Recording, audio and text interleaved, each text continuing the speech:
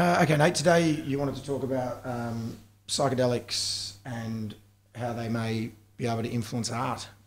Yeah, well, really today I wanted to propose an experiment. I proposed this experiment to the Science Minister under the current Albanese government. I also proposed this experiment in emails to other ministers under the previous Liberal government.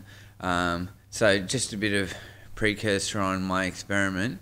I'm really into this fantasy idea that when we use psychedelics we can perceive another dimension or reality or an alternate universe which is separate to our universe. Now, I haven't actually used psychedelics. I'm very interested to use psychedelics, and I will certainly use them at some stage in my life.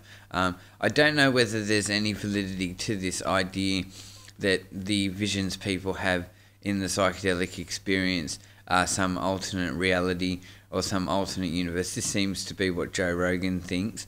I don't know if it's a real idea. I think more probable is that psychedelic drugs enhance the dream state, and it's sort of an enhanced dream state where our imaginations expand and we can concoct wild fantasies in our mind's eye.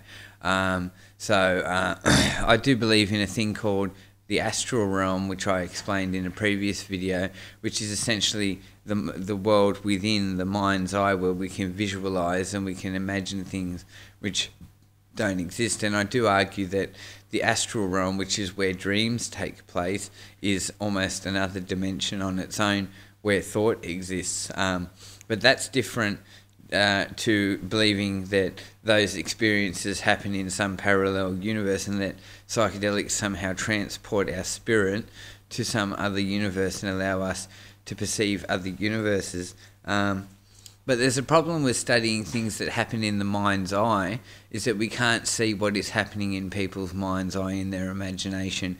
In the future, in the next 100 years, we'll be able to attach sensors to people's heads and to their brains, and we'll actually be able to record their dreams, and we'll actually be able to watch visual by tracing their brainwave patterns and stuff. We'll be able to record their dreams and then watch on a screen a visual interpretation of a person's dream. And then when that technology becomes available, we'll be able to better study the affairs of individuals' inner world. But at present, we can't study people's inner worlds in their mind's eye, in their imagination, because we can't see what they can see. We can't access that to study that. So what I believe, if you wanted to prove that psychedelics transported your mind to another dimension where you meet these apparent machine elves and all this nonsense that these people go on with, if you wanted to study that, you would want to be able to see. You would want to have accounts, written accounts or visual accounts through art of what people experienced while they were on psychedelics, and you would want to see if you painted 100 paintings painted by people who had just taken psychedelics and were asked to paint a depiction of what they saw on the psychedelics, then you would compare the 100 paintings and look for similarities, and that would help you determine whether people are having a universal experience, right? So if I take psychedelics and I see this certain creature, say an elf, and then 100 other people take psychedelics and they all see the same elf, then we can say, well, what is this? Does this elf actually exist somewhere?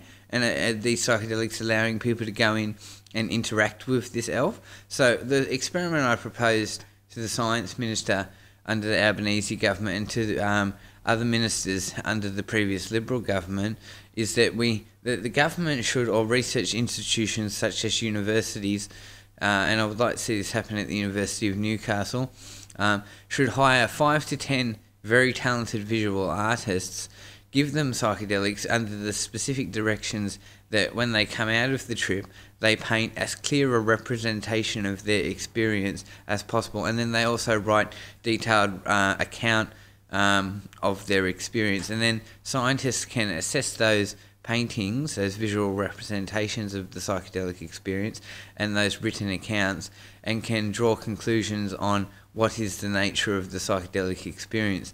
I do think we need to understand the visuals that people see in their minds when they take psychedelics better, so that we can understand exactly what the psychedelic experience is. So getting an artist to paint a painting of their experience on psychedelics is similar to being able to take a photograph of what they saw in their mind. So imagine that psychedelics do transport our mind to some other universe, then we can pay these painters to paint hundreds of depictions of this other universe and to write written accounts of this other universe, and then we can start to study this other universe and understand what happens in this other universe. And so, as I said, we would want to look at all of their paintings and their written descriptions of their experience and look for similarities between the experiences. And if we see a lot of similarities, we can start to say, oh, they're actually going to another place, and this is the properties of that place. This place has machine elves. This place has spiral patterns. That is that universe. And then we can start to confirm that if all the experiences are universal and share similarities, then maybe they do reflect another world that we can venture to.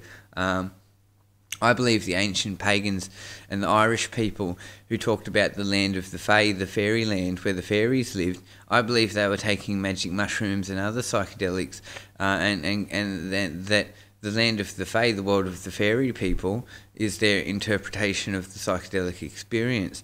So those cultures, I argue, absolutely believed that psychedelics transported you to another universe, the spirit world, if you will, or allowed you to perceive other levels of reality. So we just need to start getting visual representations of what people experience on psychedelics, and then we can start to understand this world that people see a bit better. So I want to encourage artists, be safe when you use drugs responsibly. You know, I believe that when you take psychedelics, you should probably have a sober person present who can keep an eye on you to make sure you don't do anything silly, because people do silly things when they take hard psychedelics. They think they can fly and they jump off buildings and die and stuff. So you should have a sober minder with you when you're taking psychedelics. But I want to encourage artists, take psychedelics, then paint and draw and do digital media, any interpretation of your psychedelic. You know, we're coming into an age of accepting psychedelics and being open-minded about the potential for psychedelics. Psychiatry is embracing psychedelics. You can now get a legal script for psychedelics in Australia under certain circumstances. So to accompany this new cultural shift towards embracing the psychedelic experience, I want artists, painters, digital artists, writers, all of yous to get together and safely and responsibly with a mind to take some psychedelics and depict your experience and share them so that we can all get a better sense for what this looks like. And do individuals have similar experiences, or are individual experiences vastly different? We certainly hear that everyone sees these geometric patterns, right? Everyone talks about, oh, I had psychedelics, I saw geometric patterns. Well, why does everyone see these geometric patterns, you know? If it's all in your mind and your imagination and it isn't reflective of something external to you, then why does everyone who takes psychedelics see the same geometric patterns? What's that all about?